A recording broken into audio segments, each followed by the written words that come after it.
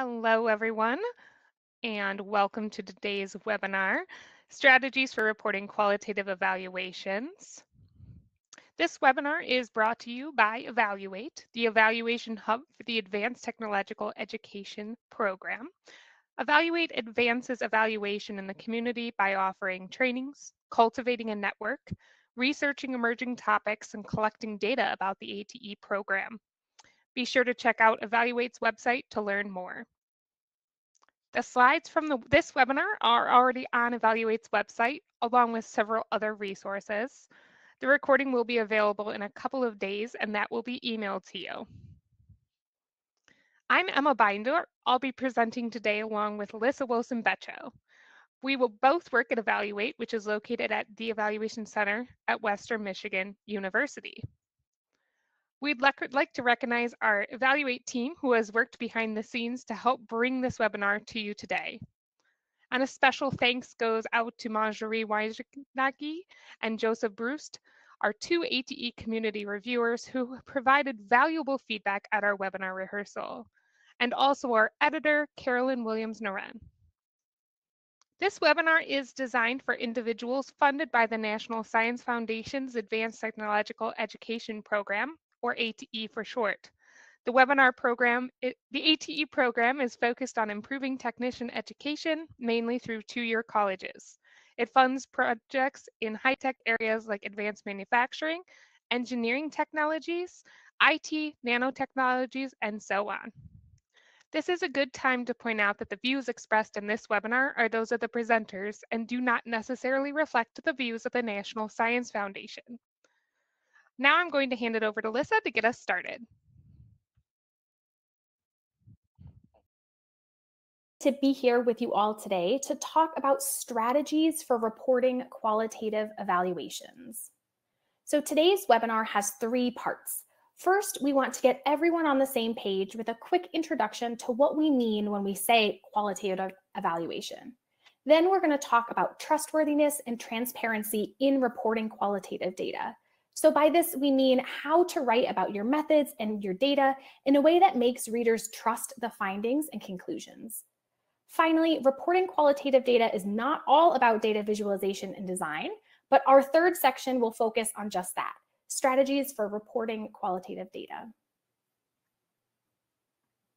So before we jump into our first section, we want to start off with a poll question for you all. So the question is, how frequently do you use qualitative data in your evaluations? Is it all the time, frequently, rarely, or never? If you are not an evaluator, you can also respond about how frequently you receive evaluation reports that use qualitative data. So if a poll tab didn't appear to the right side of your screen, you can navigate to that tab by clicking poll at the top of the screen. But I see a number of you are already answering right now, so that poll should be up and live. We'll give a few seconds for people to answer, but it's looking like most people, about 50%, frequently use qualitative data, with 35% saying that they use qualitative data in their evaluations all the time, and another 13–14% of folks joining us today who say they use it rarely or never. Well, I think that's a pretty good spectrum of familiarity with qualitative data, and know that the strategies that we discussed today are useful for evaluations that are fully qualitative, but also for mixed methods evaluations that only have some qualitative data. So let's jump into things. So like I said before, I want to spend a few minutes just giving an introduction and overview of qualitative evaluation to get everyone on the same page before we talk about the strategies for reporting that qualitative evaluation. So qualitative evaluation is often described as an approach that allows in-depth understanding of a project. It allows us to take a deeper look at the why and how a project works. Qualitative data puts faces to numbers and statistics, and it highlights the lived experiences of participants in their own voices. And perhaps most obvious, it uses qualitative methods. So many times qualitative data is compared to a story. So here in this quote from Michael Quinn Patton, he says, evaluation case studies have all of the elements of a good story. They tell what happened when, to whom, and with what consequences. A qualitative evaluation still measures both the process and the outcomes of a project, but it does so using narratives, descriptions, and participant voices. So I want to clear up some misconceptions right up front about the use of qualitative data for NSF ATE evaluations. So yes, the National Science Foundation does consider stories a form of data. Yes, you can include these stories and qualitative data in your NSF annual reports and in your evaluation reports. And yes, qualitative data can contribute to the generation of knowledge and evidence. So I've heard from project staff and evaluators that sometimes they shy away from planning or using qualitative data in their evaluations because they don't think it lives up to the definition of evidence or is not considered rigorous enough. So today I want to challenge those assumptions and demonstrate that a good qualitative study can be worth paying attention to. So let's look at two very brief examples of a quantitatively oriented evaluation report and a qualitatively oriented report. So both of these examples are evaluations of a transition program for first generation students. The quantitative report reads that the project served 23 first generation college students, 6 of whom were Black, 4 of whom were Hispanic. 90% of the students said that they were satisfied with the program, and 50% of the students remained in the STEM program after 2 years. But none of these students that remained in the STEM program were Black or Hispanic. The qualitative report reads that the program staff were supportive and friendly. I probably would have dropped out if it wasn't for them. So this quote comes from Jim, a first generation college student who identifies as white and who went on to graduate with a STEM degree. However, Aaron, a Black student, didn't have the same connection to the project staff. His quote reads, "I just never felt like I belonged there. I couldn't see myself working in the field. I wish there were more mentors like me." So even in these short paragraphs, you can see that the qualitative report demonstrates why and how the project is working and not working. It puts a face to the statistics using participant voices. Often in evaluation, we find that a mixed method study does the best job of answering both the what and the why questions. Including the quantitative and qualitative data in the same report allows readers to see the full story of what's going on. So although today's webinar is called Qualitative Evaluations, the strategies we discussed today are applicable to mixed method evaluations as well. So this webinar does not go into depth about qualitative data and collection methods or analysis techniques, but I just wanted to give you a quick overview. So when we say qualitative data collection methods, the primary methods we're talking about are observations, interviews, focus groups, even surveys can collect qualitative information, document reviews, or media reviews. So this could be reviews of photos, videos, or even artwork. And while there are a lot of analysis techniques and approaches for qualitative data, a primary one is called thematic analysis. So to put it very simply, this approach involves the review and sorting of data into codes, which then are aggregated into themes. So this allows evaluators to identify patterns and meaning in data that come from interviews, observations, or those open-ended survey questions we talked about before.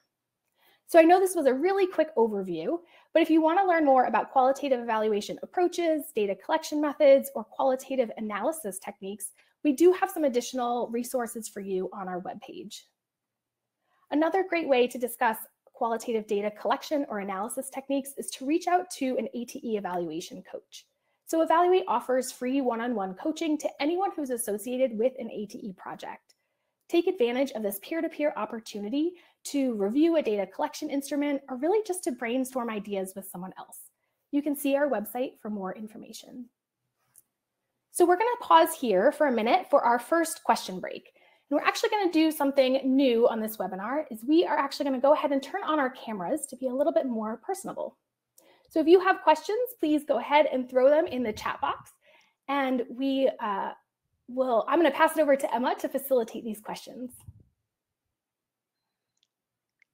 Absolutely. Thanks, Lissa. We actually just had a question come in from Michael. He said, as you look at comments from students, is it easy, I suppose, to select some that you like, but how can you choose that they are representative? Maybe that is beyond the scope today.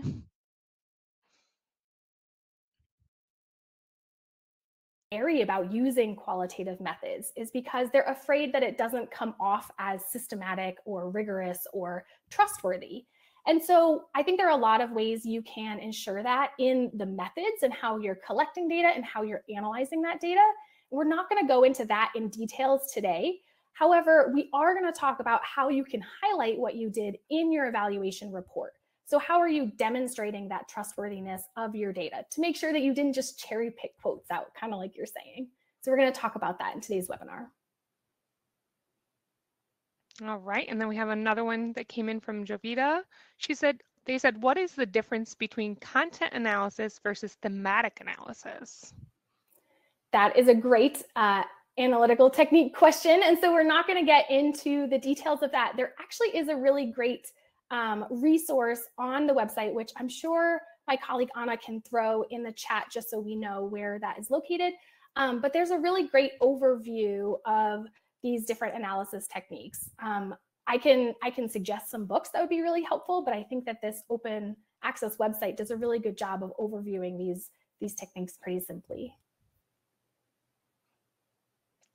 And those are the two questions that we had come in during this question break. As always, if you have additional questions, feel free to let us know in the chat box. I do see one more question in the chat box about free software for thematic analysis. A lot of the software that we do tend to use is paid, so things like NVivo or MaxQDA, but there are a few free ones actually, and I can look those up during Emma's portion and put those in the chat. I believe there's a really interesting one that just came out called Duarte, I think is no, that's not, I'm confusing the name with something else. So let me look it up and I'll respond to that question in the chat. And we got another one from Rebecca. She said, can you share the quote again you used in the beginning? I believe that would be Patton's quote. I can. I will throw that in the chat as well. And then we had another one from Coral that said, how can you be a member of ATE? So I think there's two different things. So if you are funded by the NSF Advanced Technological Education Program or the ATE program, meaning you either have received a grant or you're being funded somehow through that grant. And so if you are an evaluator and interested in evaluating an ATE program, reach out to us after the webinar because we would love to connect you with people who are submitting proposals this upcoming year. All right, I know that, oh, go ahead. I'm sorry, do we have time for one more? We do. Yeah, we've got one more from Becky. She said, do you have any tips or tricks for making qualitative analysis more efficient? All my tools require hours of person power versus quick analysis of qualitative data. I can run through SPSS or even Excel. And I'm sorry, I misspoke, quantitative. Yeah, Becky, I think you're putting your finger on something that comes up a lot is the resource constraints around qualitative analysis in particular, because it does take time to really sit with that data and interpret it. But there are some really cutting edge techniques around rapid qualitative analysis.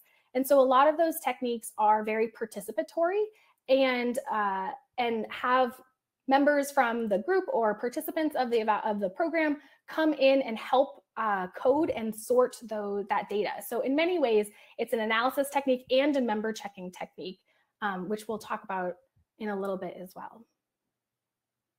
And we'll just take this last one from Randy. He said, for NSF reporting, is there a good balance you can recommend between quant and qual methods in the eval? I always think whichever methods you choose should really match the questions that you're asking. So my question back to you would be about what are your evaluation questions and what's the best way to answer those? But I think looking at questions, you want to make sure that you have some process questions, some outcome questions, and recognize that you want that descriptive analysis of what is happening, which can sometimes be easily captured with quantitative data, but really explaining the why and the how behind that. So having those quotes, having those descriptions can really help add detail and understanding to your evaluation. All right, we'll keep those questions coming. We will have 2 more question breaks coming up in our next 2 sections. We'll go ahead and pass it over back to Lissa. All right, wonderful. Let's see. So to get us started on this next section, and get you thinking about reporting qualitative evaluations, we want to ask you a chat question. So what is the most difficult part about reporting qualitative data in evaluation? Or if you're the recipient of an evaluation report, what do you find the most difficult to understand when you're reading a qualitative evaluation report?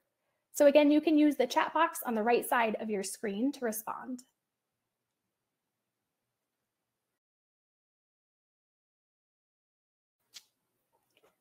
So Rebecca says, keeping things concise. Yes, I think that's really hard a lot of times with qualitative data, because there's just, you want to get into the detail about things. I see time management, moving beyond quotes. That's a really good one as well. Qualitative data viz, so that's definitely something that we're going to talk about today. Synthesizing without losing the richness.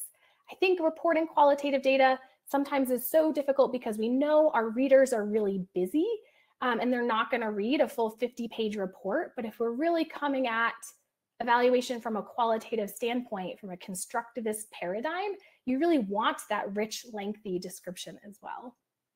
So I see comments about how to present it, the visuals, less text heavy. Sometimes it feels like there's a contradiction here. So how are we being true to our qualitative data without quantifying it in a way?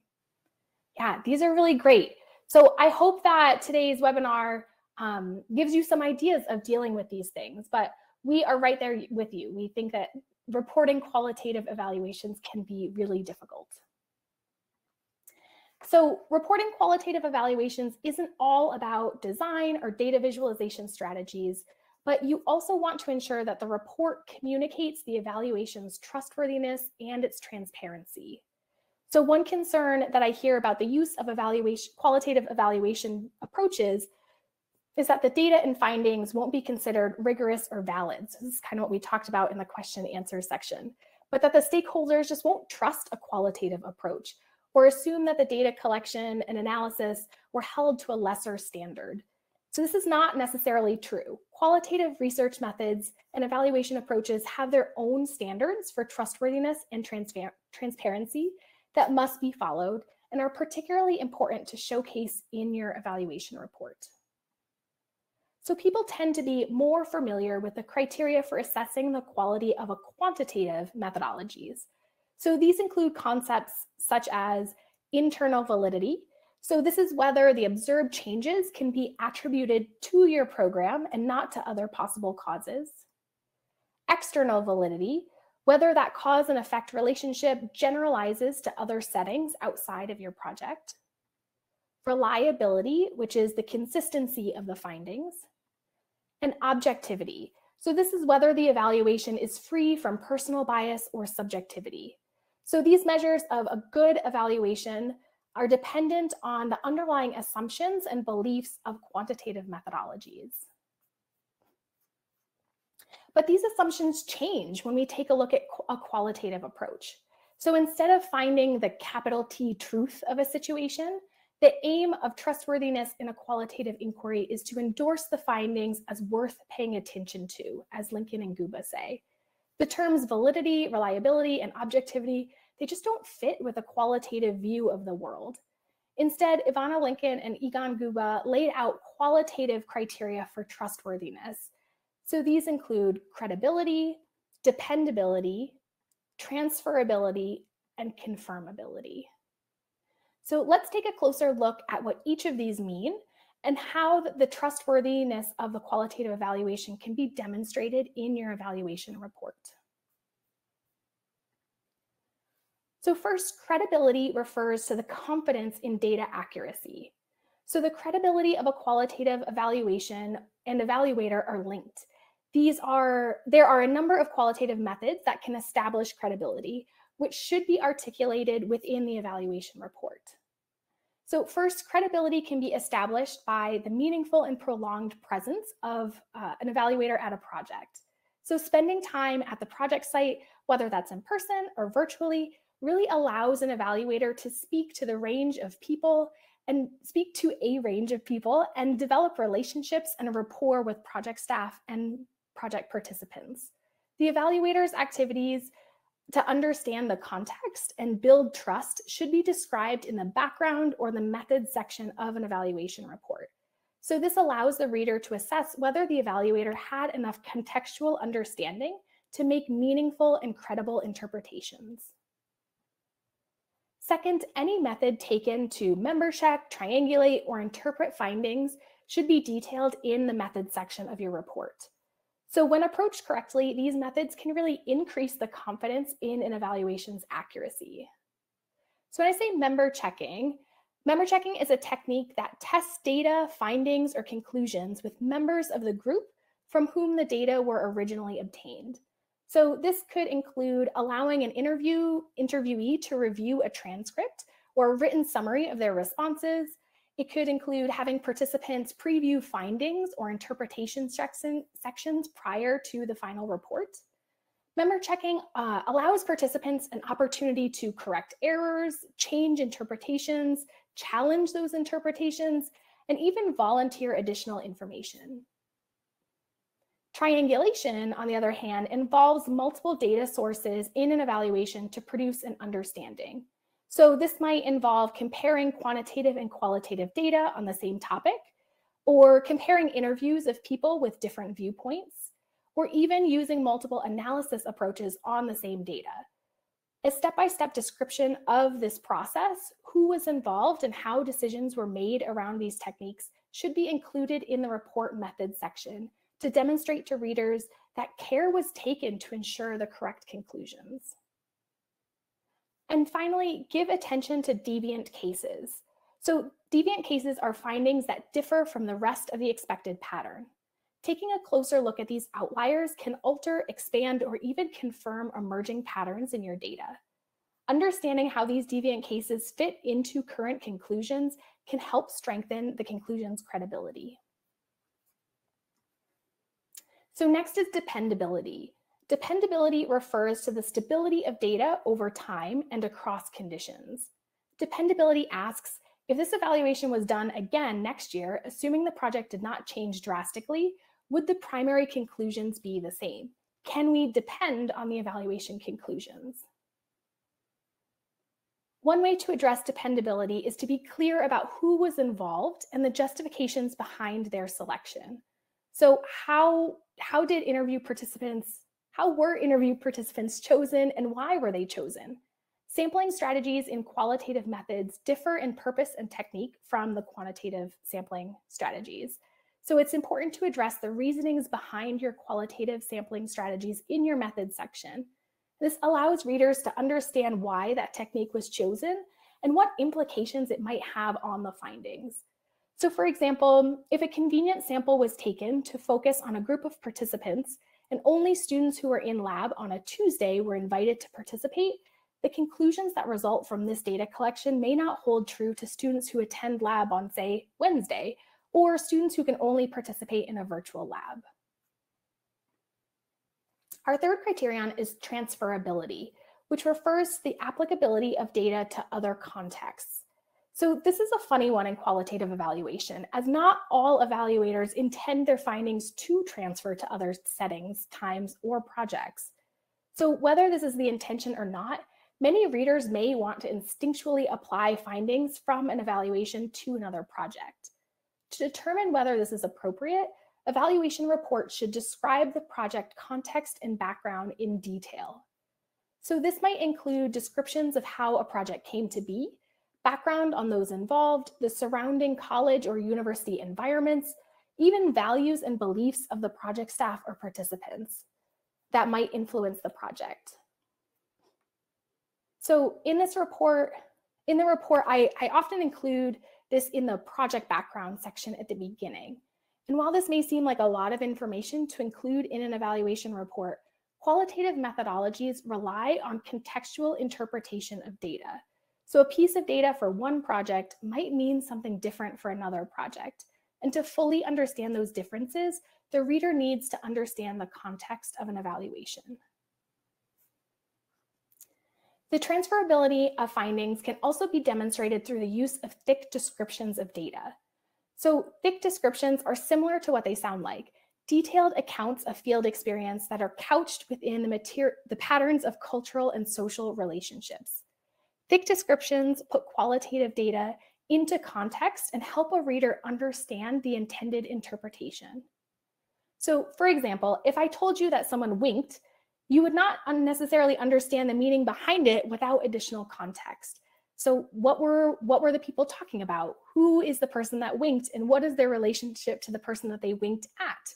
These descriptions would allow you to determine whether the person was trying to secure a secret or if they were trying to flirt. So using thick descriptions to report qualitative findings really allows the reader to assess the potential transferability of findings to other contexts.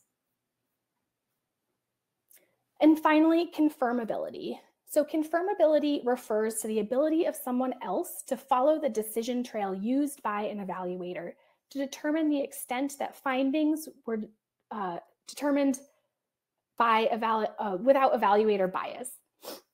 Excuse me. So qualitative evaluations acknowledge that evaluators bring their own values and perspectives and assumptions to an evaluation. So while this is inevitable to some extent, it should be transparent to what extent and in what ways that's true. Many qualitative evaluators and researchers discuss the importance of leaving an audit trail. So this audit trail is a transparent description of the evaluation process and justification for why decisions were made. In many cases, this would be far too much and too detailed of information to include in the body of the report. Therefore, we suggest that you take advantage of the appendices to include these items.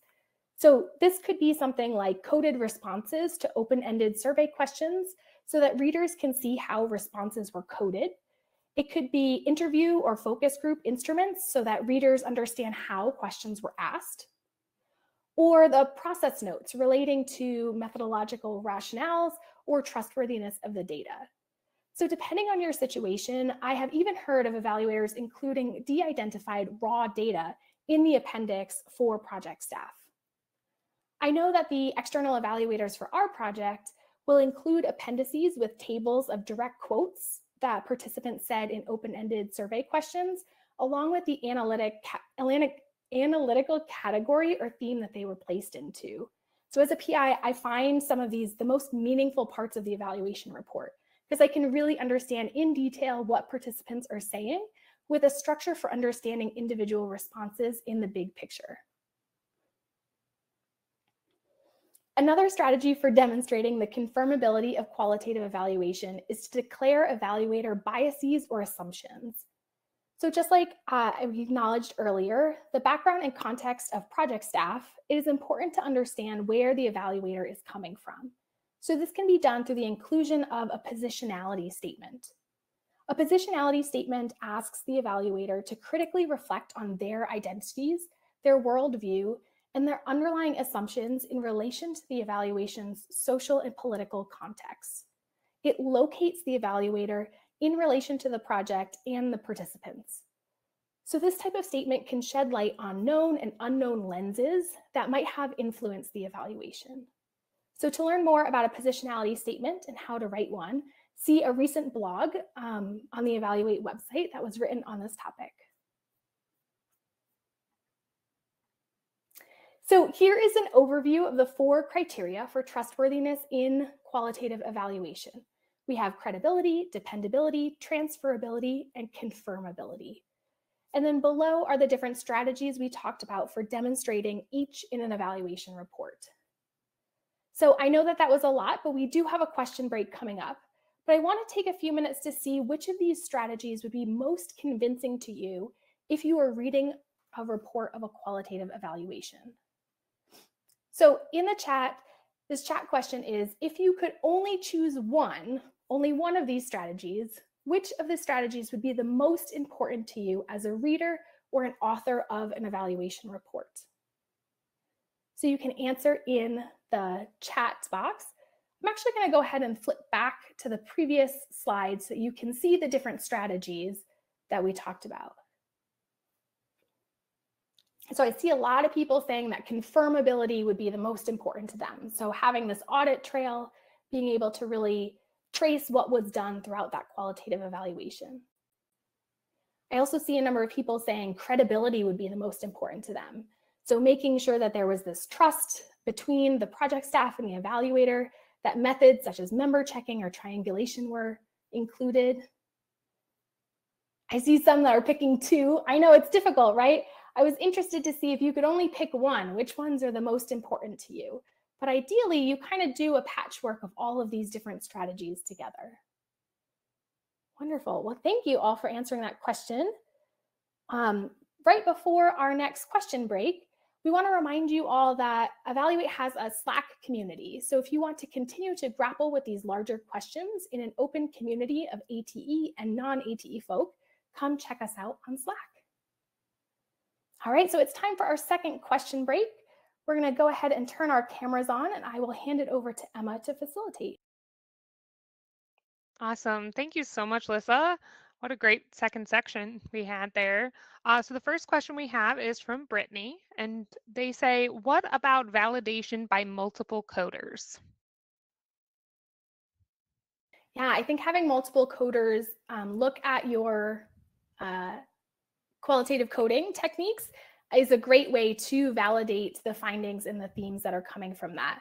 So specifically in your evaluation report, you would want to make sure that you described in the methods section how many coders there were, what technique you chose, and then specifically what happened if coders disagreed. So how did you come to consensus if there was a disagreement among coding? All right, the next question we have is from Amanda, and they say, do you have a sample qualitative evaluation report that we can read through to see how these are played out in practice?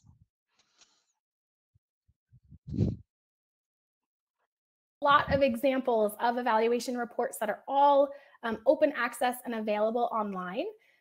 Specifically, she pulls out examples that talk about the design and data visualization strategies, but I'm sure that if you looked at these reports that they do some of these methods sections around trustworthiness as well. All right, the next question we have is from Giovanna. They say, I'd like to hear more about the idea of dependability. As people's perceptions change over time, the data will probably be different, even with a robust methodology. That speaks of people's perception, not only the research methodology. So do you have anything to add to that? Yeah, I think that's a great point. You know, these criteria for qualitative evaluations are not the only criteria out there. So in many ways, they actually parallel the quantitative criteria that we talked about. And so I do think that there's a struggle in there to say that not all of these criteria apply to every single qualitative evaluation or even qualitative study out there. Not all are meant to be the same across time. And some recognize that they're just getting a snapshot of the people there and what they think at that moment.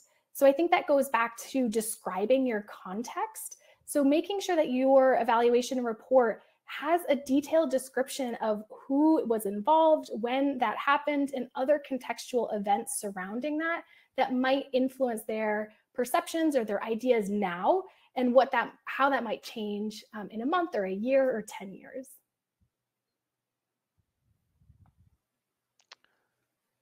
Margaret asks, I work with an organization that has a machine learning tool to analyze qualitative data.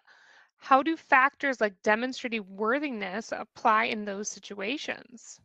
So interesting, Margaret. You know, Evaluate has just recently wrapped up a similar study that used a sentiment analysis technique. And so there was a similar process of machine learning in which the algorithms understood phrases and words and phrases and decided if they were positive or negative. And so that actually, in many ways, you might argue is more of a quantitative approach because there is this quantitative algorithm behind it. And so I know in our study, we did a number of quantitative validation techniques to test that. And that report we're actually finishing up in the next month or so. So I think that should be available in January, and we can share more details on the validation techniques that we took. So interesting, machine learning coming into this. Right. So we've got another one from Joy, and they asked, how do you handle responses to open-ended questions that have no relationship to the actual question? For example, they use any and every opportunity in the survey to make the same point, whether it relates to the question or asked or not. Whether it's a survey or an interview, there's always this underlying psychology that's happening, right? So your participant is going to answer the way they want to answer. And obviously, if they are saying something over and over again, regardless of the question, they feel it really strongly. So I think my first question would be, do multiple people do that, or is it just one person? And then making sure that you have a really good systematic approach to handling that. So whether you decide to throw out, to not include in your final pattern or theme building analysis those unrelated responses, or if you decide to include them, either way, I think it's just important to be transparent. So like when we're talking about that audit trail, how are you making sure that a reader knows which way you decided and how you dealt with those different types of data? All right, Bethany asked tips for evaluating interview reports when interviews were not recorded, appropriate to code talk to interviewees, etc. Yes, absolutely. I think this is a great opportunity for member checking in particular, because you don't have exactly what they said. And there's a lot of interpretation on the end of the interviewer, right? So how they heard what happened, how they remembered it, and then how they summarized it. So I think whether you're going to write a full summary of individual interviews, or if you want to write a summary of the findings and conclusions that came from those interviews and share them back with the interviewees. So that's a member checking technique to say, is this appropriate? Does this accurately represent what your experience was or how you're thinking about something? It's a great way to add credibility to that approach.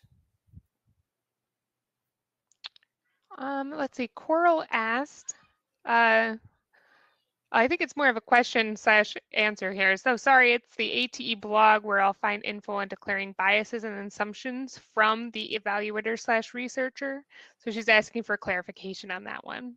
Yeah, so that was a recent blog that I wrote because I realized that we just didn't have enough time in this webinar to talk about it. Anna just posted the link to the full webinar website, and on there's a link to that blog. We can get the direct link as well. And so that blog is about writing a positionality statement. And I have seen a lot of people, particularly in qualitative research, talk about this, but I've slowly seen it start to enter the evaluation world. But I think it's really important and a great way for evaluators to, like you're saying, declare their biases and assumptions, as we recognize that, a lot of times you can't be fully objective as an evaluator. You're bringing a lens, you're bringing assumptions with you as an evaluator that do have a way of influencing decisions or analysis techniques or how you're interpreting the findings.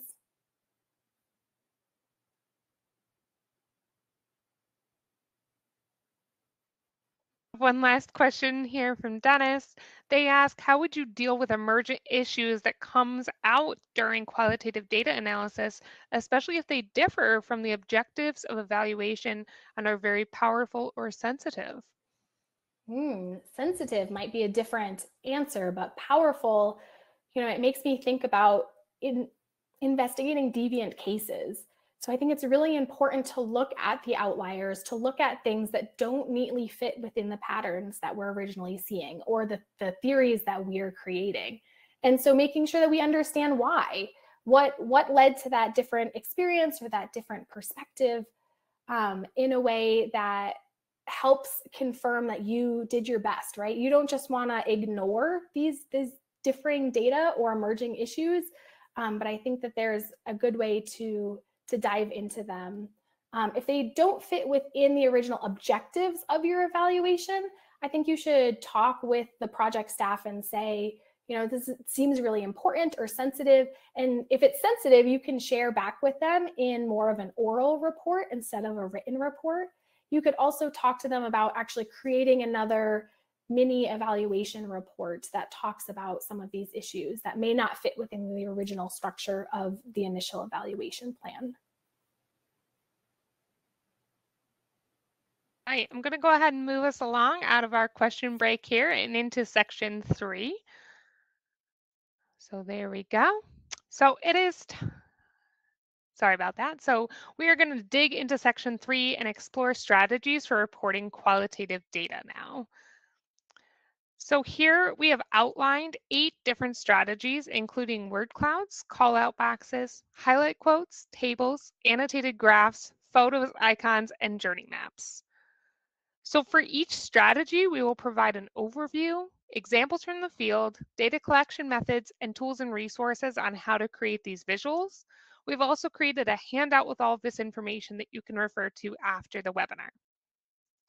So the first strategy will address our word clouds. Word clouds are popular and you may have already used them or seen them in reports. A word cloud is a visual representation of text data, typically used to visualize free-form text. This is an example I put together for this webinar. In order to produce a word cloud, you create a paragraph of text or a list of words. In this example, I created a list of words and created different weights or entries for each word. Qualitative was the most entered and therefore appears as the largest. As you review the word cloud, your eye will slowly start picking out more and more words. So this is a great strategy for quick analysis or a fun way to present findings to clients. We recommend you only use 1 or 2 word clouds in a single document since overuse will reduce their effectiveness. So here is an example from a report on informalscience.org where Beckler, Klein, and Fox used a word cloud to answer a question from a survey. The answers were then presented in this word cloud scene. The answers with the largest are the highest responses. And here is another example from the community from informalscience.org where Rockman and colleagues used 4 word clouds to represent team responses for terms learned in the experience archaeology subsections. So kind of a unique one there. So strategy number 2 is call out boxes. Call out boxes are a type of text box that also include a line for pointing to any section on a document. So this element can be effective for elaborating a statement with a quote or providing more context. Here is an example of call-out boxes in an evaluation report from Informal Science. You can see that Smith used a call-out box to include qualitative quotes for specific practices outlined in the report. In this full check-in report created by Sickler and colleagues, the call-out boxes were a design element to outline answers to qualitative responses. So highlight quotes are strategy number 3. A highlight quote is a section of colored text on a document to call attention. This text can be enlarged, indented, or bolded. This allows for your audience to easily scan for information by using a highlight quote. You are telling your audience that this information is important and should be read. So make sure to consider this when using highlight quotes and be sure to use them sparingly throughout your document. Let's look at some examples together. So here's an example from KQED Public Media, where Berg uses highlight quotes to adding quotes in sections of their evaluation reports. And here is another example from informalscience.org, where Beaumont and colleagues again uses highlight quotes to share survey responses. Strategy number 4 are tables. Tables are a great way to organize a large amount of data that is still easy for your audience to review. Here's an example from Wasserman and colleagues. They use tables throughout their evaluation report. You can see here they use a table to show the extended outcome category, definitions, and examples. This is a large amount of data, but is easy to review and consume in this format. Here is one more example from Informal Science. Fitzhugh and colleagues use a combination of table and icons to outline the impacts of their program and relative quotes. Strategy number 5 is annotated graphs. So annotated graphs are a great strategy to use with mixed methods evaluation, which Lisa was talking about prior. So here you have a bar chart with your quantitative data. Then you add in your qualitative quotes, and you've created an annotated graph. So with the addition of the quotes, you have actually expanded the story behind the data and help explain the why. So in the first bar, 15 respondents replied professional development. The quotes help explain more details of the story and give the bigger picture. So let's look at some examples. Here is a report from Informal Science where Beaumont included annotated graphs throughout their report. By directly adding the quotes to their charts, it allows the audience to consume the data together and adds that context. Here is an alternative example from Deepak Data Studio. They incorporated a stacked column chart and then added quotes for context. So now we will switch gears to a more visual qualitative strategy. So strategy number 6 is photos. So photos is a great opportunity to really provide a wealth of context and emotion to your evaluation reports. These examples from Informal Science allows the audience to really get a feel and look at the project. Remember, if you're planning on using photos in your evaluation report, to make sure to get photo releases planned. So here is an example from the field from Char and colleagues. You can see that the photos used throughout their evaluation report with other strategies like highlight quotes as well. Not only do photos help add context, but they are also visually appealing, and this will help your audience keep engaged with the content. And here's a second example from Bayer and Flowers. They used photos as they were explaining a 5-day field training experience. So not only using descriptive text, but then using photos to add more context. Then they used a second group of photos to show off the participants during presentations. So this helped the audience get a visual understanding of the different activities and the participants in the program. Strategy number 7 is icons. So icons are a great way to bring qualitative data to life. So here is a standard bulleted list. But if we add icons, then it allows your eye to absorb more information and provide a little bit more context. Icons are a great way to help your audience navigate your reports and to provide additional visual appeal.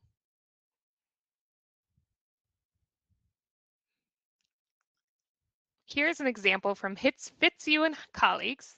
In this report, they used icons for each of their key findings. As a reader, you can easily scan the icons to identify where a new finding begins and what might interest you as a reader. Here's an example from Perry and Wilkerson, who received the 2021 ATE Outstanding Evaluation Report Award.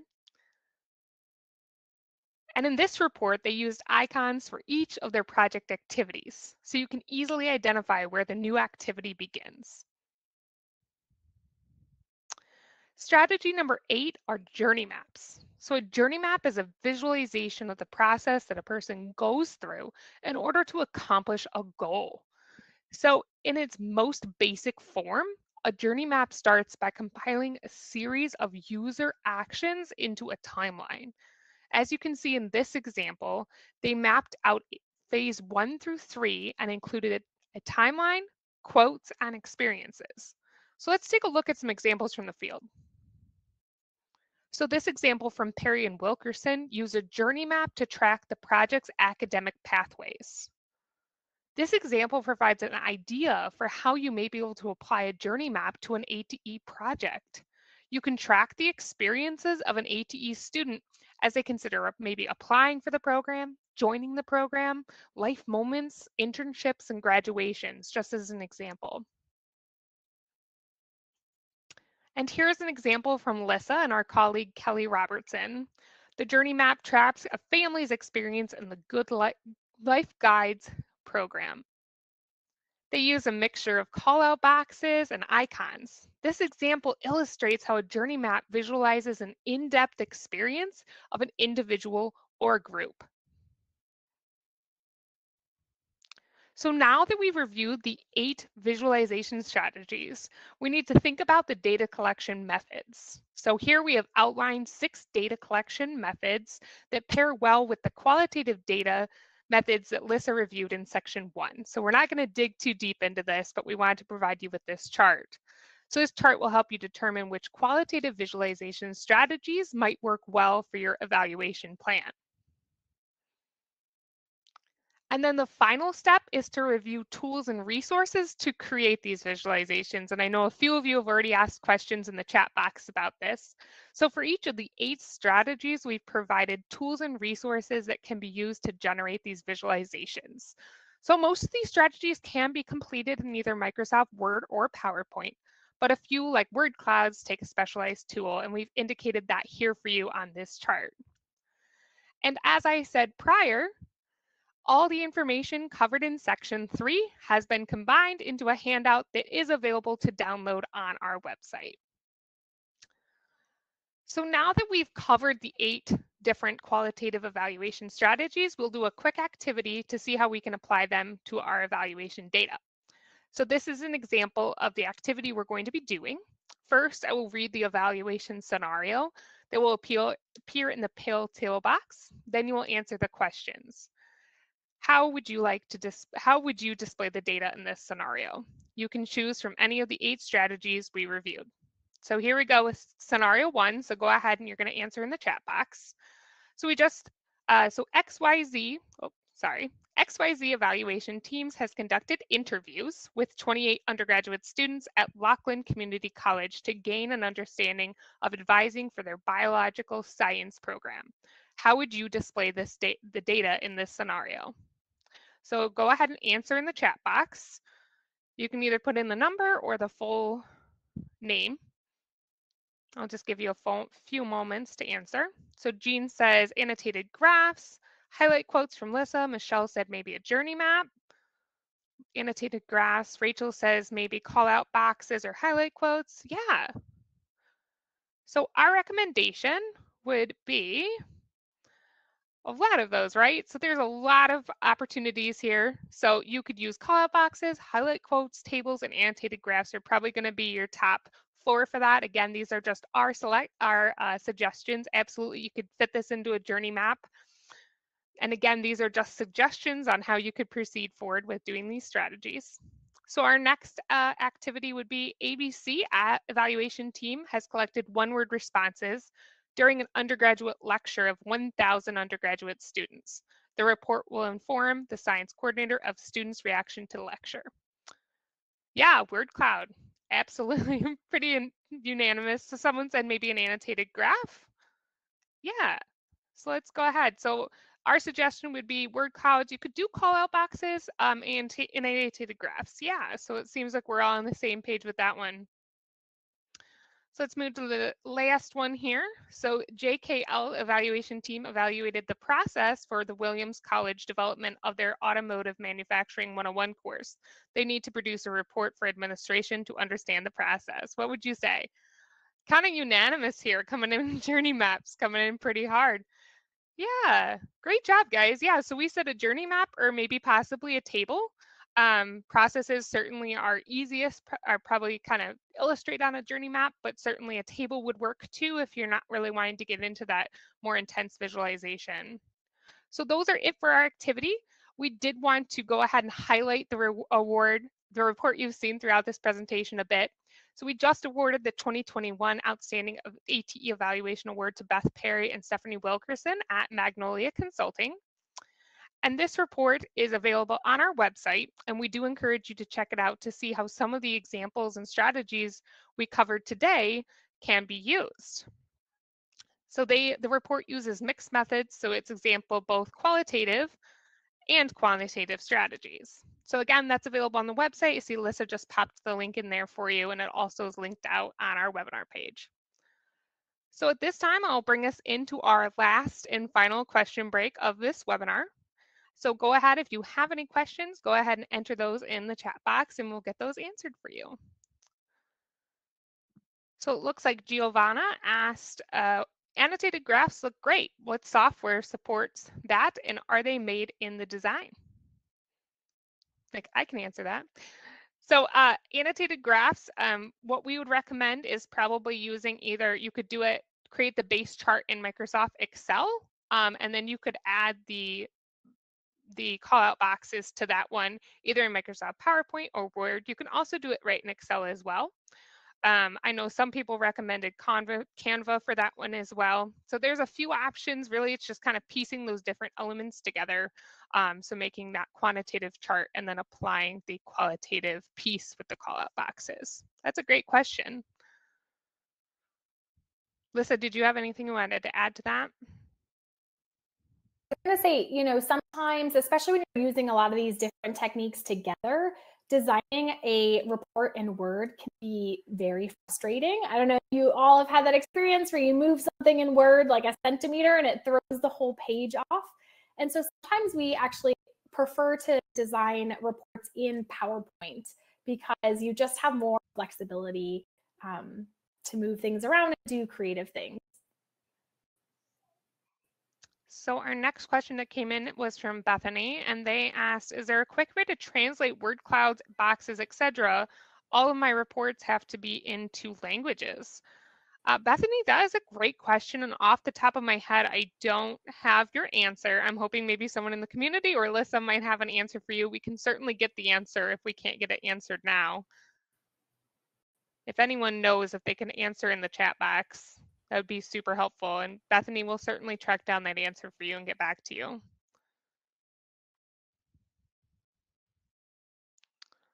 Okay, so just for contrast, can you give a quick example of a project that would not benefit from a qualitative or mixed method evaluation? I'm going to throw this one over to Lissa. Great question. My personal response would be no, because I personally believe that most evaluations really do benefit from having some qualitative aspects in there. However, I do really think that it depends on the project and it depends on the evaluation questions that people want answered and the perspective of the stakeholders. So say the project is really looking to answer long-term impact questions about specifically graduation rates and whether or not something changed graduation rates. That's all they want to know. And their assumptions and their beliefs really prioritize quantitative data and numbers. Then I can see an evaluation that would be best that really did keep to a quantitative approach. But again, my first question would be, how did this happen and why, and what did students feel, and how did we get here? So I still think it would benefit from some qualitative data. All right, let's see. Joy asked, do you recommend any particular software for journey maps? I'm gonna defer to Lissa because she actually has created one of these and that was one of our examples. So Lissa?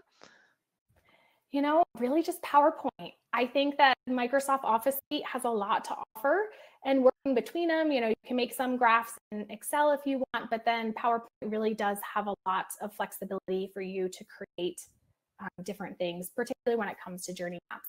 So I found it helpful to do some searches online and find some designs that I thought worked for my context and my data, and then kind of be inspired from there. Emma, before you launch the next question, I do just want to go ahead and launch our feedback survey.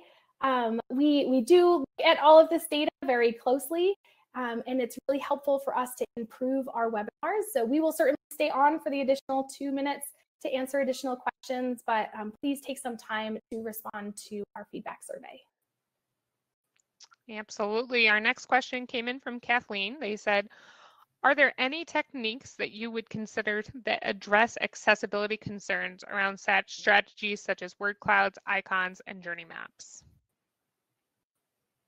Is a great question and something that I think is difficult as we're trying to be more creative in our reporting techniques and more visual and more engaging.